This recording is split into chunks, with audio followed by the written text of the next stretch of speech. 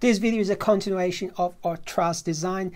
If you haven't seen part 1 yet, go back and watch the previous video to understand how we define the depth of our truss. And as we know, ideal trusses are subjected only to axial loads. Therefore, today we're going to find the compression and tension loads and design the members accordingly. We'll now design the truss for strength or ultimate limit state design, ULS. If we make each bay 1 meter long, and each bay is the distance between each node of the truss, okay? I'll call this distance B, and that's equal to 1 meter. We know that the span is 30 meters long and the depth of the truss is 1.7 meters. And now let's imagine this truss is a simply supported beam. And to find the reactions of a simply supported beam, we multiply the loading by the span and divide by 2. That's just the formula for a simply supported beam with linear distributed loads. Our support reaction works out to be 218.25 kilonewtons. Now let's design our diagonal member. To do so, we need to know the angle between the bottom chord and the diagonal, and we're gonna call it theta. So tangent of theta is equal, or theta, yeah, it's equal to the depth of the truss divided by the bay length. So that's 1.7 divided by 1, works out to be 1.039. MathCAD works in radians. So if you want to know the angle in degrees, you multiply that by 180 divided by pi. This is equivalent to 59 degrees. So a little bit of trigonometry now. Sine of theta is equal to the vertical force divided by the diagonal force. So the diagonal force equals to the vertical reaction divided by sine theta, and FD works out to be 253.21 kilonewtons. So the cos theta is the base divided by the hypotenuse. Therefore, the horizontal force Fx is equal to Fd cos theta, and that's equal to 128.38 kilonewtons. Let's have a look at this joint here. If we have a reaction pointing up, to maintain static equilibrium, we need the vertical component of Fd pointing down. Okay, so that means Fd is compressing that joint, and therefore the diagonal member needs to be designed for compression.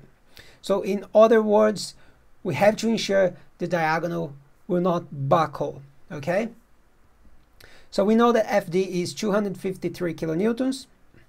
So let's check it for compression.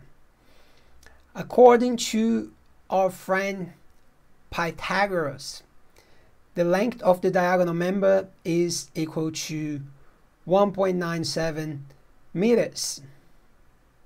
There we go. So since the diagonal is not restrained in any axis, we check the capacity of the PFC in its weak axis Y. Okay, so I'll give you a demonstration here just to make sure you understand the concept of buckling. So imagine this is the PFC.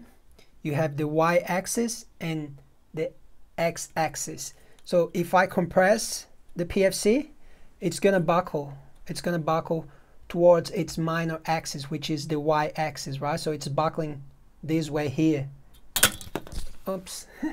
This is the compression in the minor axis. So the capacity of a 2 meters long 250 PFC for buckling in its minor axis Y is 771 kilonewtons, which is substantially higher than 253 kilonewtons. That means we can optimize this design and maybe choose a smaller section. But remember, we're treating this truss as a simply supported beam.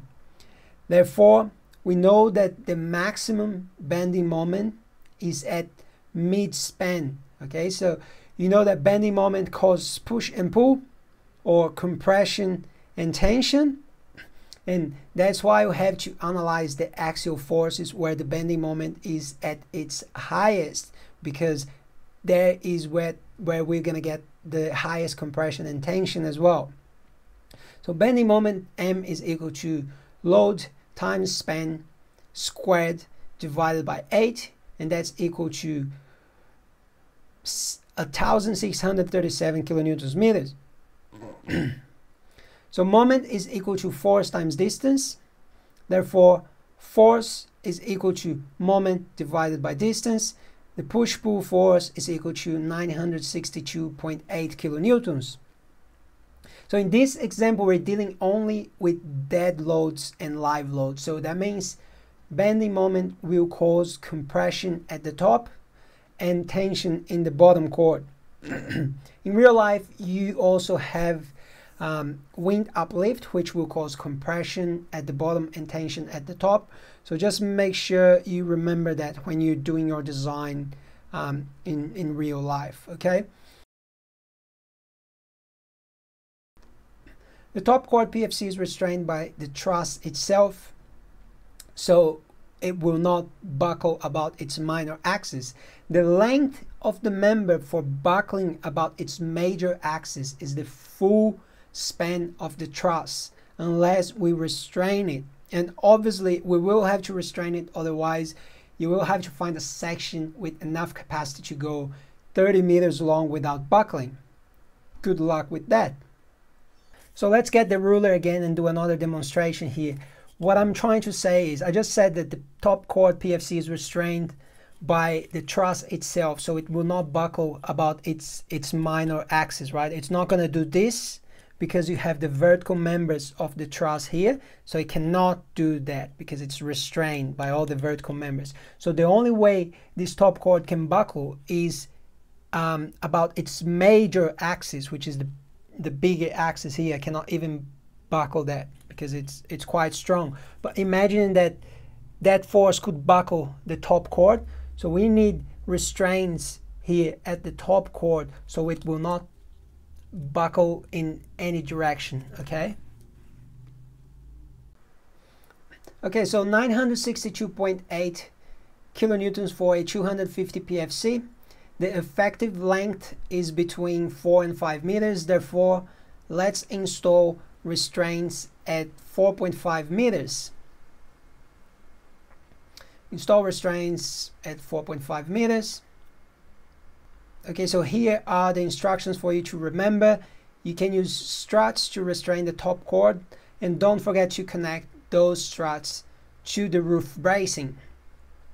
And finally, we quickly check the bottom cord for tension, and we can see that a 250 PFC with no holes, because it's going to be welded, can take 1,220 kilonewtons, which is higher than 962.8.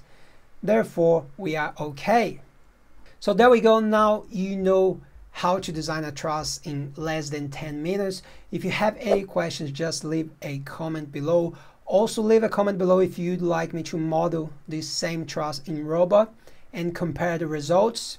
And I'll see you next time.